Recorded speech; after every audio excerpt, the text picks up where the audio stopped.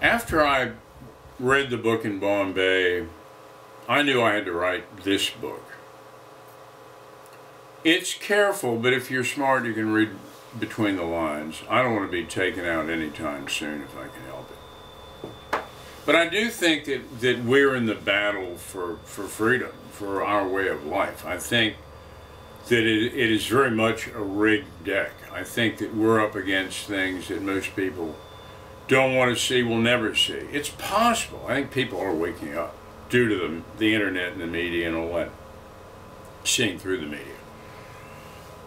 I think that when your house gets foreclosed, maybe you're interested in how we got there. You're interested in how your representatives in Congress and Senate, in the Senate, may have betrayed you. How things are allowed to happen in America that are going to ultimately destroy it. I think people, when they've lost their houses and they're kneeling in the dust and they're beginning to represent people in the 1930s Great Depression Dust Bowl who've lost everything they own, suddenly have the skin peel away from their eyes and they say, wow, how did we get here? Wasn't it just recently after World War I that Woodrow Wilson enacted the Federal Reserve that was supposed to stop this kind of depression? Wasn't the income tax that happened soon after that supposed to help?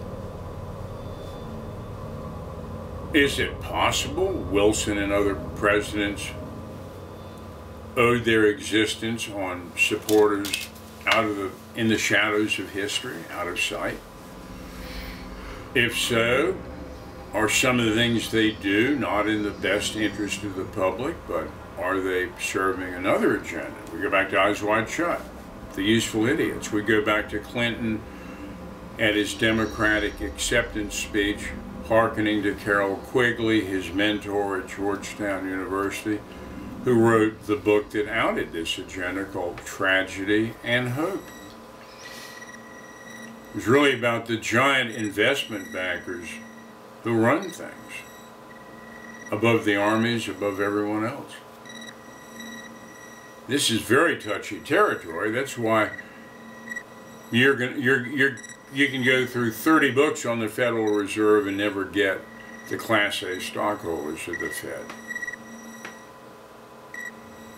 In their court is the fact that the public cannot connect dots very well, if at all. So I wrote One World to help connect some of these dots. I mean, it was after my wake up in India. I grew up in an atheistic family. My father was, we would call, liberal intelligentsia. At his high point, he was Inspector General of the U.S. Information Agency. He at least had the IQ to get into Mensa. He was a Rhodes Scholar candidate, extremely well read. And I grew up differing with him on everything. Things that he bought into, I didn't. Oh, I hope for the best. I love America. I love the original idea. I think the founders were brilliant. I think that their whole anti-matrix constitution against tyranny and those who would destroy the Republic was just prescient beyond belief. Far-ranging. Oh, so far-ranging. But you see, we got what the plans for a new American century call for, an attack on the level of Pearl Harbor. It's called the World Trade Center. There are a lot of questions about that. I mean, a lot of them. And they'd just as soon bury them. But if it served any purpose, it's that big chess piece. Here, I'll move my queen out here, take it, and then I'll checkmate you.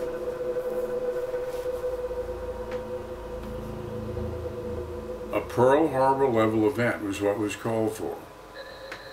Wolfowitz, Fife, Wormser, all under the VP, at the time, who I considered a useful idiot. I considered Bush way beyond his pay grade of being president of the White House. This is a guy who I thought has the IQ to maybe run a Sears outlet, but not run America. Oh my gosh, he'd hardly been overseas. He could hardly be pointed to a country on the map and identify what it was.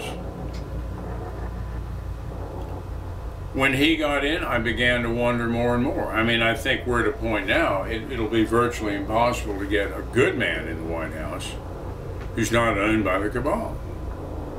So the momentum of the agenda of the destruction of America will go on unceased, and at some point, I think millions are going to be kneeling in the street when the national debt finally implodes and we got basically dollars that are worth a penny each.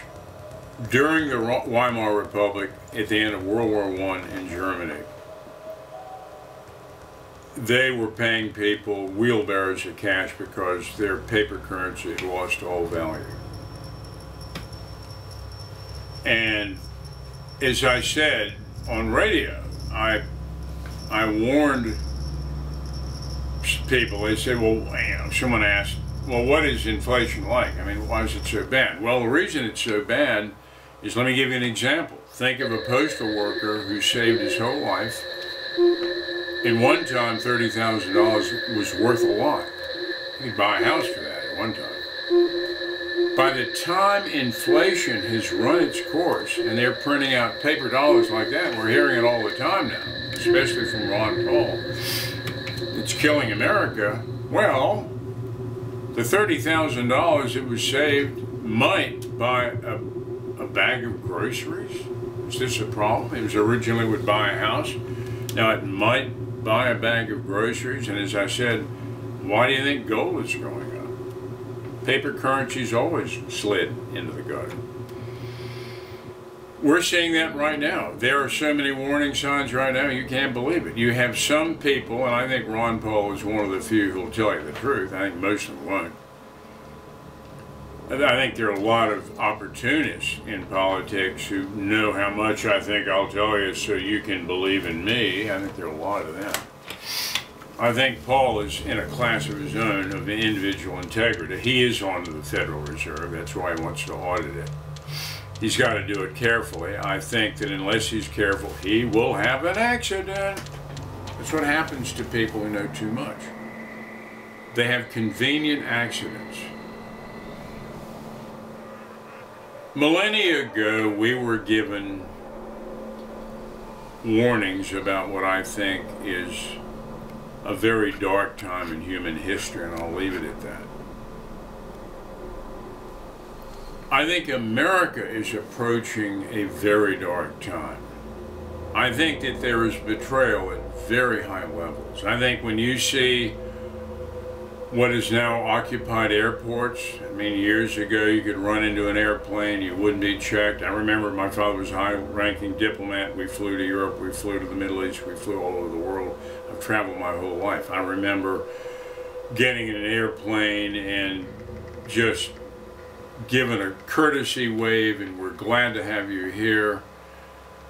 It was a million leagues from the draconian lines that are now at airports with these giant Franken-machine scanners that scan your whole body and throw out radiation. I don't go into them. Or you have the pat-down where they grab your private parts or whatever. These are violations of the Fourth Amendment of the Constitution, but they've got a public who don't even know what the Fourth Amendment is, so it's a piece of cake. It's the kind of thing Orwell warned about when he warned about the New World Order in his book 1984. They've known this thing has been coming, you know, for a long time. Orwell wrote about this stuff back in the 40s. He was privy to British intelligence. This whole TSA search thing, these draconian security lines, are a nightmare. It means they're going to be able to hone in on you. Anyone who's a free-thinking individual could get nailed. They're going to hone in on you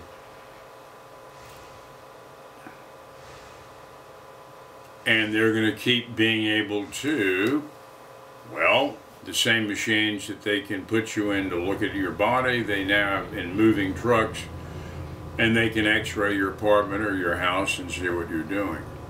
Orwell wrote about this sort of thing in 1984. Winston, the lone protagonist, standing in front of his two-way television, looking at him, correcting him. This whole thing is cyber media feedback. Norbert Weiner at MIT saw through what this kind of cyber feedback would be like. Some people do, most don't. Some can see the writing on the wall, most don't. Part of it, maybe it's moral cowardice, maybe it's indifference, maybe it's, I don't want to bother, I don't want my life to be shaken. Unfortunately, whether you like it or not, if we get a Great Depression type of thing, lives will be interfered with whether they like it or not. And I think more people are going to wake up. I think people are waking up now. Where what we're told, the rhetoric just doesn't match the reality. This is happening more and more. Wake up.